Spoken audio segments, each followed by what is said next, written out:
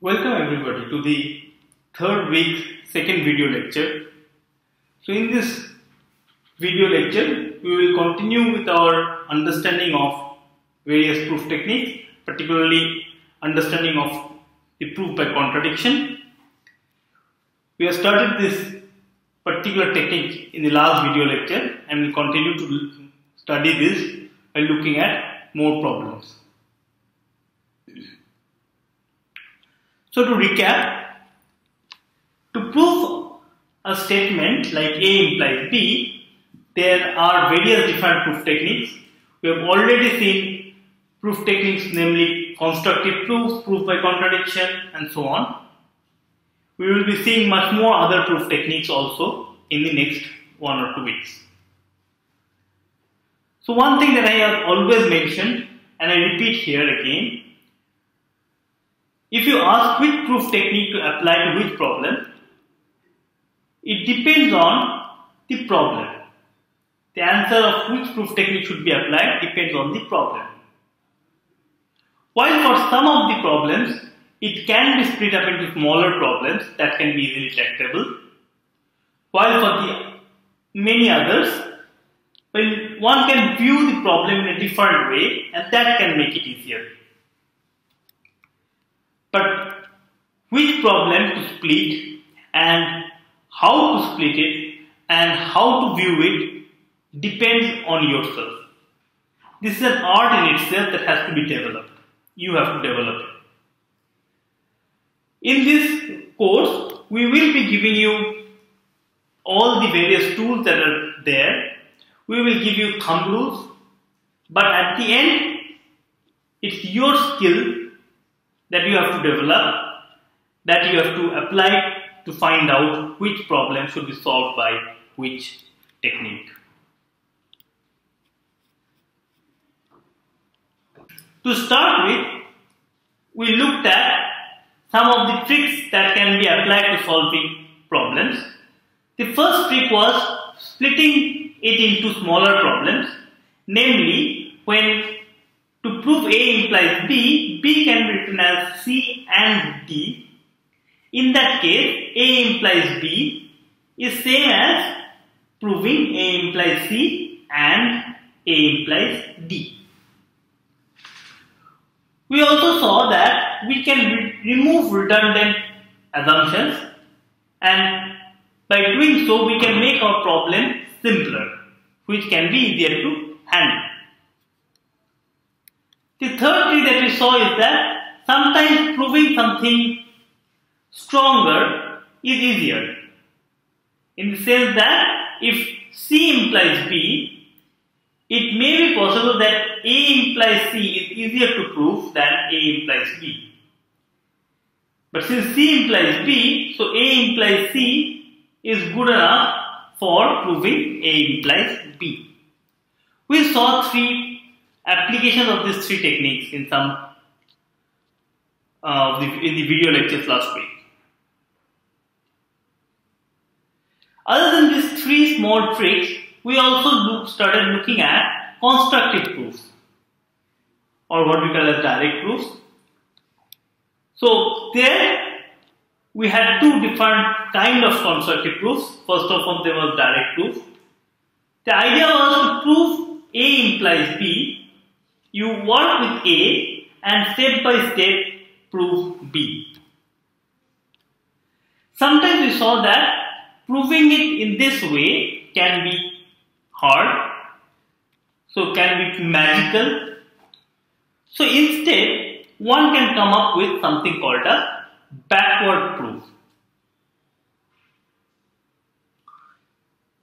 So a backward proof is a simpler technique. The idea is that instead of starting from A and slowly massaging it to get B, you start from B. You start simplifying B. And if you can simplify B to something like C, then proving A implies B is same as proving A implies C. And proving A implies C can be an easier job because you have simplified B to get C.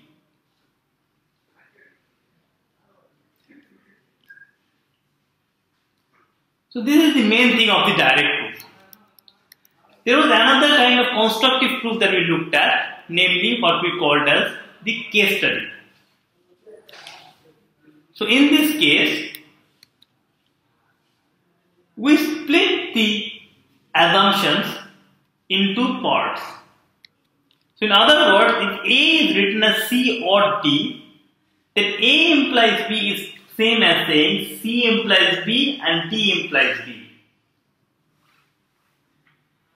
And the main trick here is to split A into the two cases or three cases or whatever number of cases of C and D, such that C implies B and D implies B are easier to prove.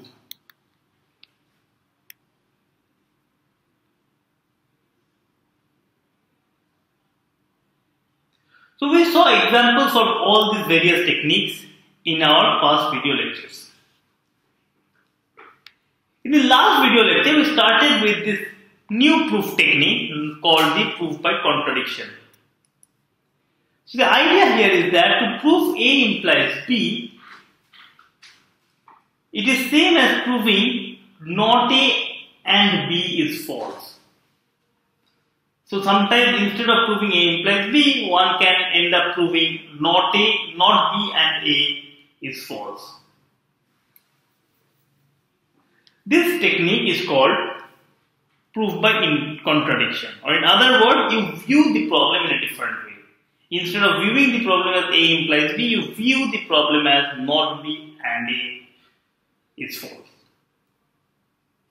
A similar statement is what we call proof by contrapositive, which we will be doing in the next video lecture.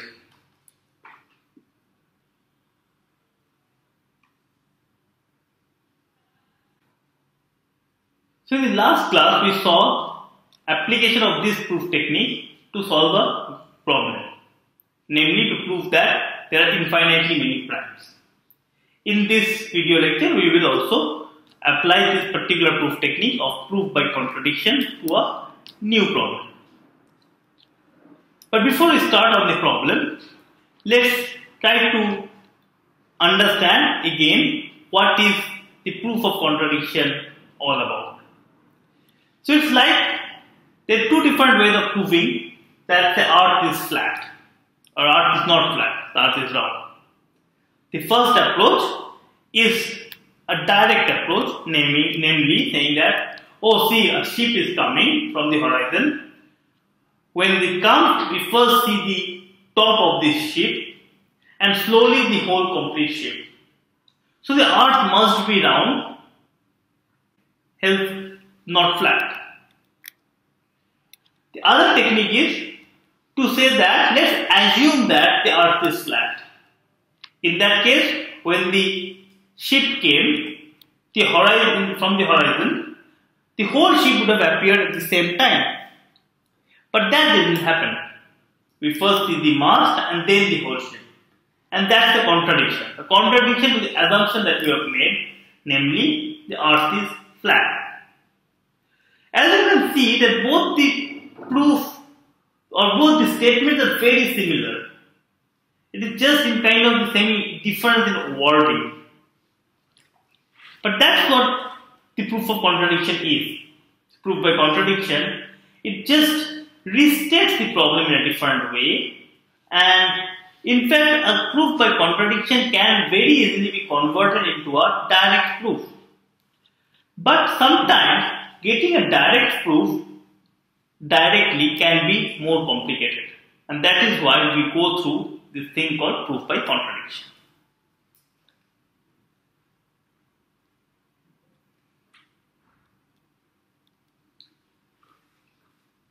So now for today's video lecture, we will be working with numbers. Here we say that a real number is rational if it can be written as the ratio of two integers, namely p by q. For example, 1, 2, 3, all of them can be written as 1 by 1, 2 by 1, or 3 by 1, and 2 by 3, 49 by 99, and so on and so forth. The question is that Can you prove that square root 3 is not a rational number? So namely, square root 3 cannot be written as p by q or a ratio of two integers. Now we prove it using contradiction. Let's see. So let us assume that square root 3 is rational, or in other words, square root 3 is equal to p by q. So that is the assumption. This is the contradiction part, right? This is the not b part. And now we have to prove that not b and a is false. And what is a here? A is everything else, all the things that we know of. So if square root 3 is equals to p by q, then do I get something weird statement?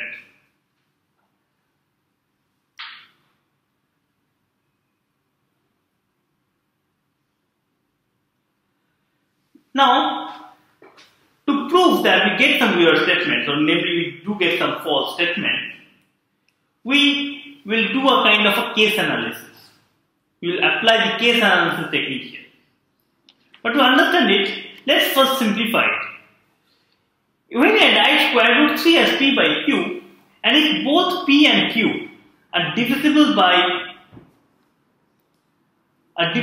3, then I can just strike out 3 or divide both p and q by 3 and I get a smaller p and q. Right? It's like if by chance square root 3 is equals to 18 by 36, I could divide by 3 and get down to 6 by 12 or something like that. Of course, that is not true because this number is equals to half.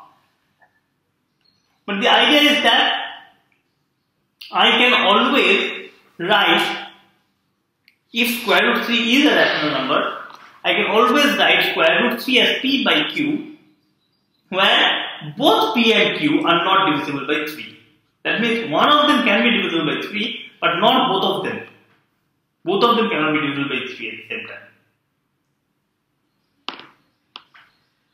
Now if that is the case, in any case, when I have square root 3 equals to p by q, this translates to, of course, 3, if I square both sides, 3 is equals to p square by q square, or in other words, 3q square is equals to p square. And that is where we will be drawing our contradiction.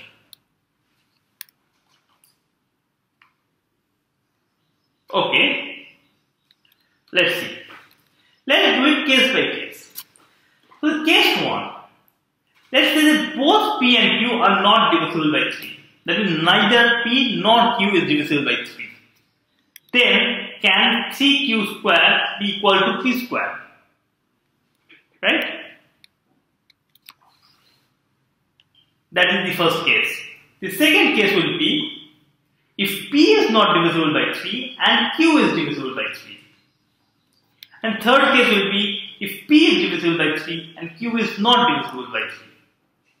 Note that these are the only 3 cases, because the fourth case would have been p and q are both divisible by 3, and in that case we would have got a smaller p and q, as we just now argued. So if you can prove that in all the 3 cases we can get a contradiction, namely we can prove that 3pq square cannot be equal to 3p square, then we are fine. So if all these cases we prove that 3q square equals to p square is not a possibility, then we get a contradiction.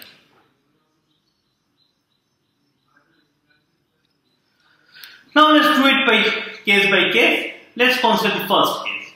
First case when both p and q are not divisible by 3. So in that case, 3p square or 3q square is of course divisible by 3. That we know, because 3q square has a 3 in it. But p square is not divisible by 3, because p is not divisible by 3. So if p square is not divisible by 3, but 3q square is divisible by 3, then can p square be equal to 3q square? Of course not. So 3q square cannot be equal to p square in this case 1. Now let's go to the case 2. This is the case where p is not divisible by 3, but q is divisible by 3. Again, the same argument, 3pq square is divisible by 3, and p is not divisible by 3, therefore p square is not divisible by 3, and hence 3pq square cannot be equal to p square.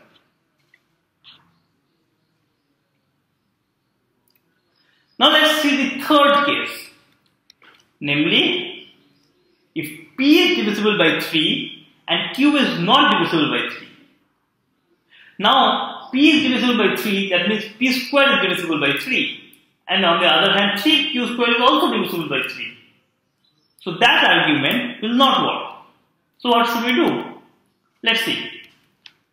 Say p is equals to 3 times k, because p is divisible by 3. Right?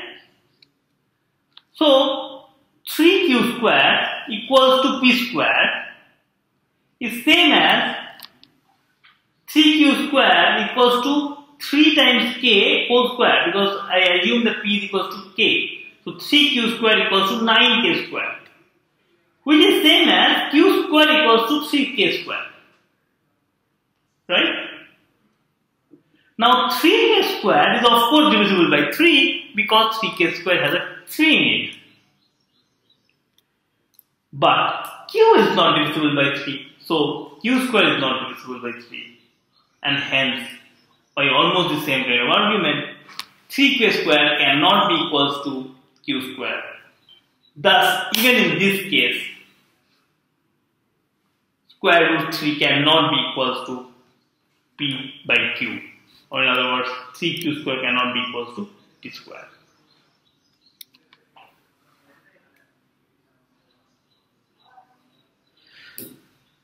Thus, to wrapping up the whole proof, we prove by contradiction. We assume that square root 3 is equal to p by q, which is the opposite of what we have to prove. And then we assume that p and q has no common factor, else you can factor it out. So in other words, we can assume that both p and q cannot be divisible by 3. And now since square root 3 equals to p by q, or in other words 3q square is equals to p square, we say that we do a case-by-case analysis and prove that this cannot be true. 3q square cannot be equal to p square for any integer p and q. And hence we get a contradiction. So this is an example where we not only apply the proof of contradiction but also the case study proof into it. Now there are lots of similar problems that can be asked. Particularly leave this following 3 problems as a practice problem. Namely, prove that square root 2, square root 5 and square root 6 are not rational numbers. So none of these 3 are rational. Now I would also like you guys to solve some more statements or observations about rational numbers. Namely, here are they. Prove that a rational times a rational is a rational number. A rational times a non-rational is non-rational number. For example, since square root 3 is not rational and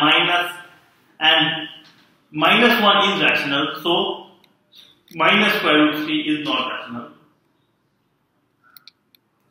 1 by rational number is rational. 1 by a not rational number is not rational.